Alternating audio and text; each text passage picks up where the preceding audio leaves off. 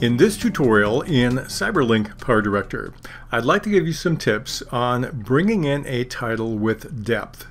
This is a title where the letters closer to the viewer seem larger and then they retreat back toward the horizon and are smaller. The example you're about to see has 4 different title texts. The second one is the one that uses this technique, and we'll show you a bit about how to use this yourself.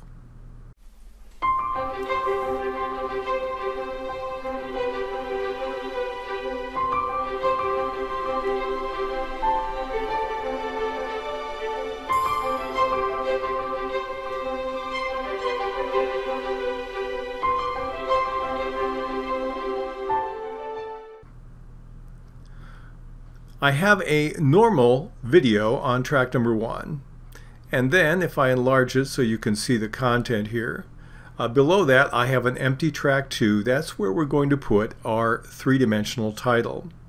If I look on track number 3 is a conventional title, and then track number 4 is my music.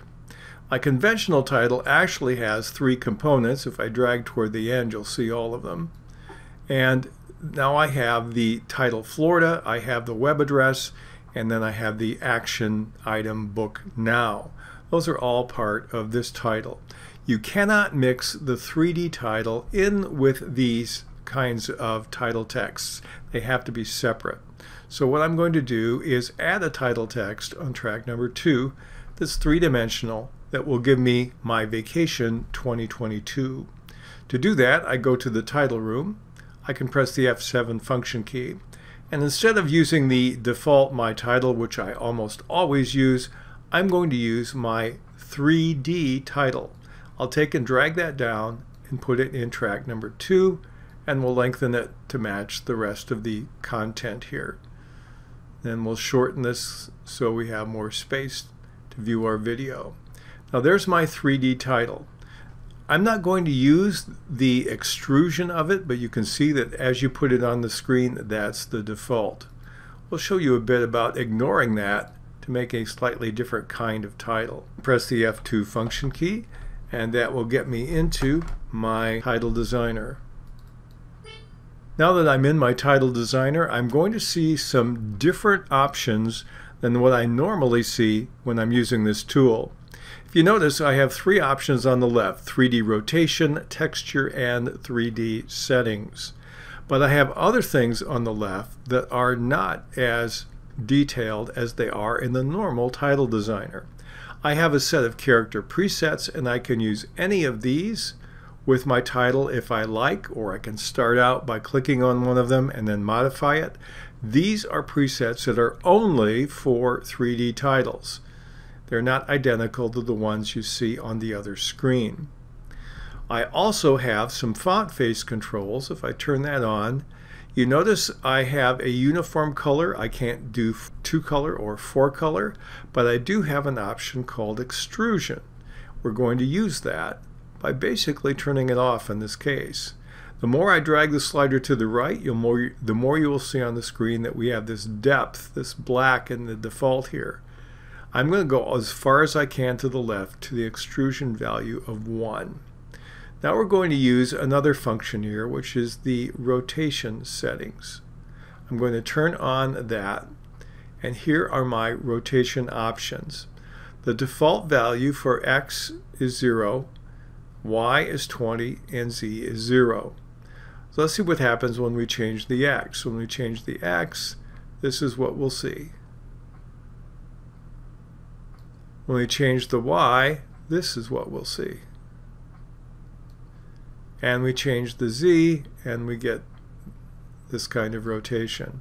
I find the easiest way to reset any of these is drag across the numbers and type what you want and press Enter. We'll turn these back to the default.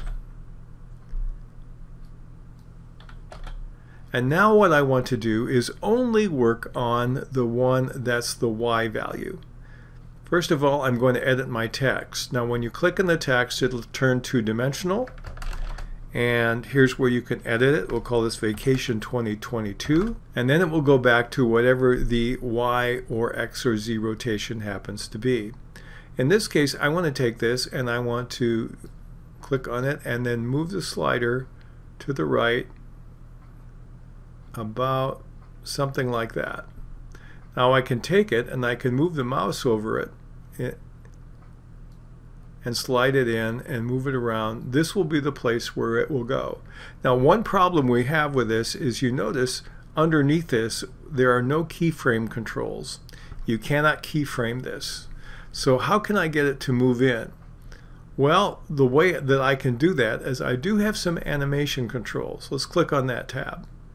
When we do this, we have an in animation and an out animation. And you notice by the title of the animation that each of these apply only to 3D. It's a subset of the normal animation. You don't have as many options, and each of these are designed only to work with a 3D kind of title. I'm going to pick for now a 3D zoom. Click on that. And here's where I have my zoom in for Vacation 2022.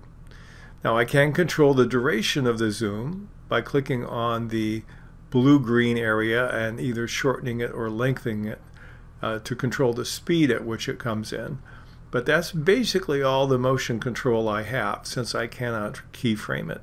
We'll click on OK for now and see what we have here. And now if we look at our video, let's go back to the beginning. And we'll go back to the absolute beginning and we'll play this.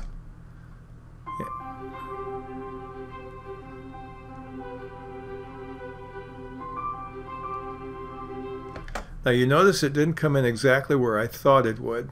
You do have to do some tweaking in two ways. First of all, you'll have to tweak the location of it, because what you see in the preview screen is not always accurate. You also have to move this left to right if you want to kind of align it to the music, which is what I'm trying to do in this particular case. I'll make it come in a little faster here, and I'll double click on it again, and I'll take my Vacation 2022, slide it a little bit left because I don't want the high numbers off the screen. We'll click on OK. So we do see if we have a little better result the second time around, and we'll try for this.